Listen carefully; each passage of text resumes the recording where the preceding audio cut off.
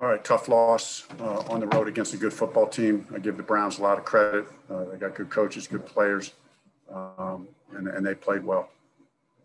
First half, was just, I thought we shut down the run on defense really well. Thought we had tight coverage a lot of times. They made 3 or 4 plays on tight coverage that were tough. They got good players. So I thought we were competitive, but they were highly efficient in the first half on offense.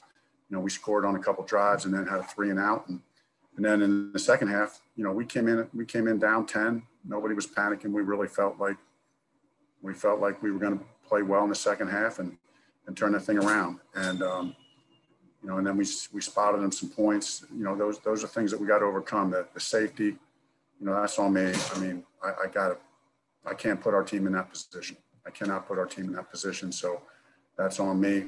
That was a big play in the game. Special teams had the big play, the big return. That's promising. But I still got a lot of confidence in this team. This is one game.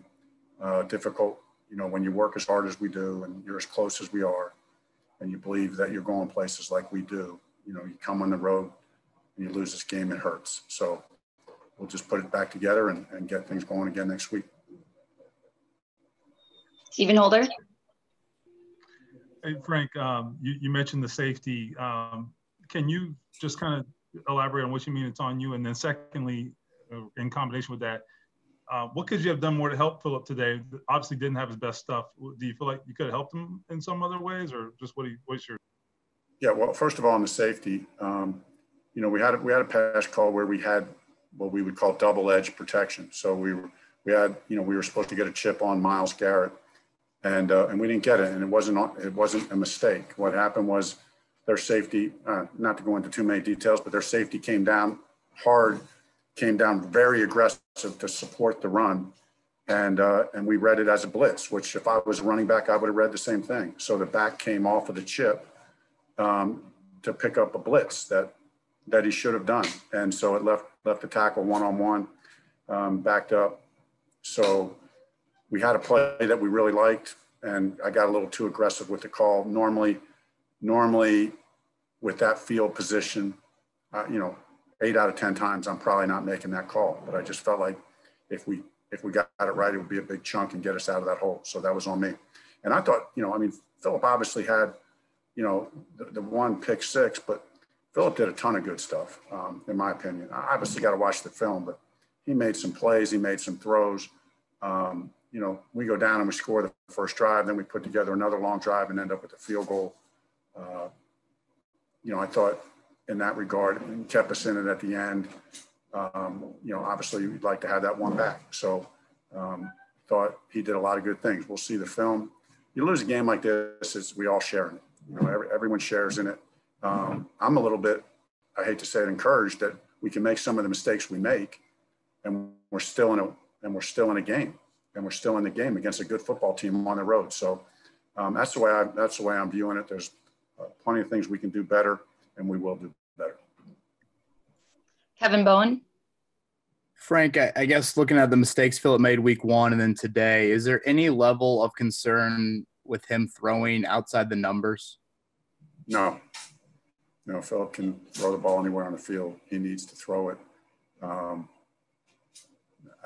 thought, like I said, we'll look at the tape and evaluate it. But I thought, like I said, he made a ton of plays out there today.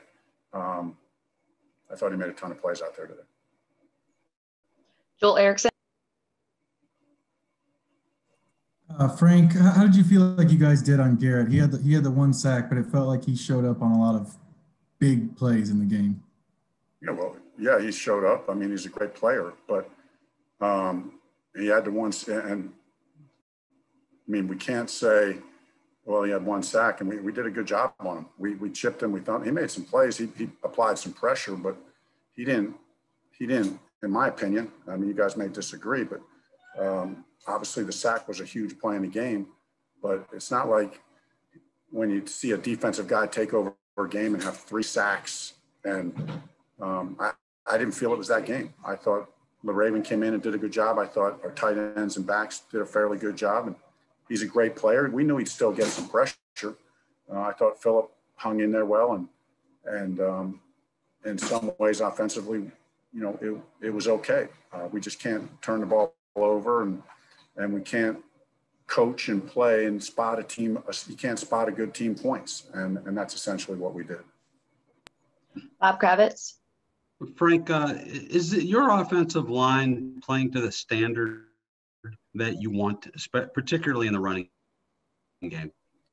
I mean, I was a little disappointed in the second half. I felt like, we got some run run game going there. The first half, we just, we didn't have that many drives. I mean, they had a couple long drives. The Browns did. Like we said, they were very efficient in the first half, and so they really, I don't know how many plays we had in the first half, but it didn't seem like a ton. I think we only had 3 possessions, maybe. And then in the second half, we started running it a little bit, but the flow of the game was, you wanted to call more runs, but we just had to keep, pressing the ball down the field because of the situation of the game. So we'll go back and look at the run game closely, but my guess is that when we grade today's run game, it was solid.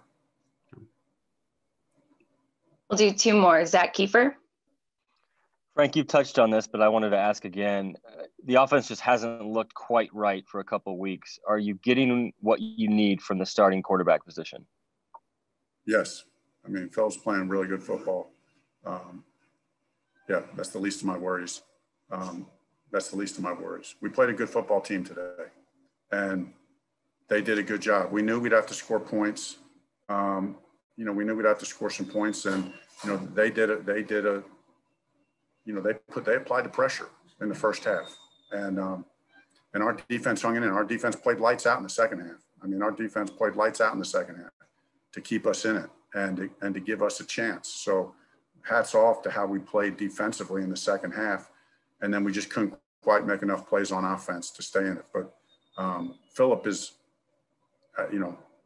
Philip's playing good football.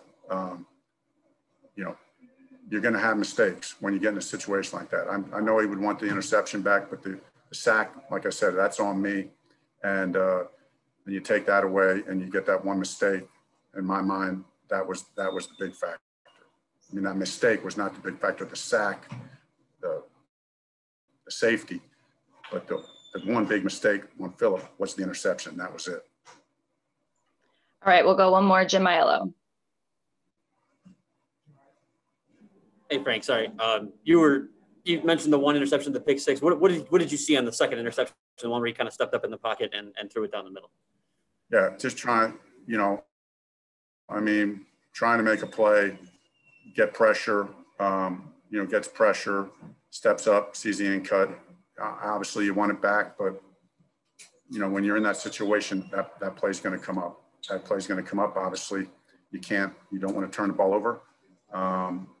But we still could have overcome it. That's the way I see it. We still could have overcome it.